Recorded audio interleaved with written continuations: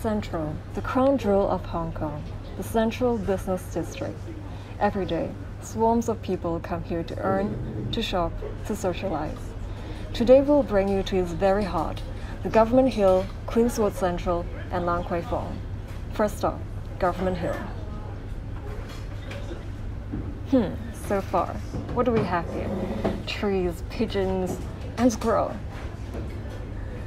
I have very fond of memories of the colonial buildings here. They are very majestic. Traveling to Hong Kong Island by ferry was our leisure activity back in the 80s. Even the West Wing, I find it valuable. I'm one of the people who fought for it to stay. But it's all about steel skyscrapers now, said this old man who refused to show his face, enjoy his lunch in deserted green slopes around the government house.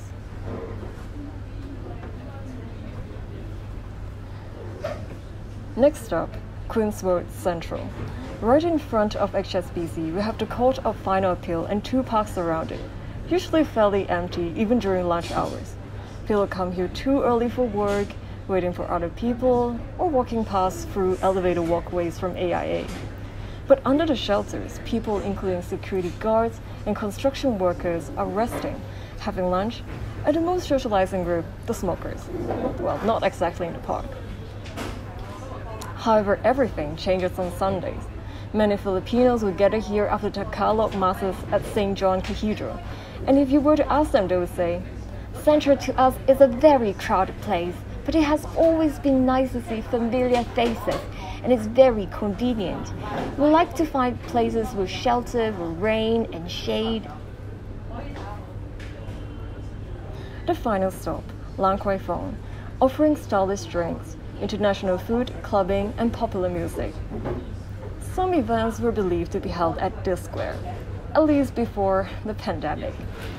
Nowadays, we still manage to spot some Filipinos dancing around on Sunday, but on weekdays, it's very quiet. These Swiss expats agrees with us.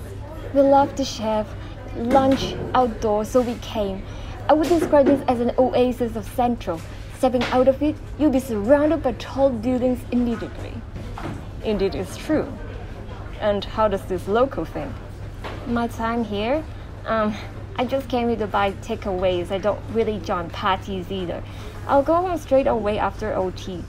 Central is a very busy district, you know. And as observers, we can see stresses all around.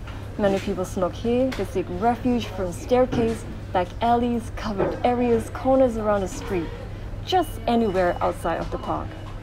But the future is not all gloomy. There are actively preserved monuments attracting artists aspire to introduce local culture to people, including One Bite. Overall, we have conducted over 20 interviews in 2 full days with different age groups, nationalities, and professions. One of the most surprising interviews was from a young businesswoman who filmed Central streetscape after work to detail historical records from her own perspective.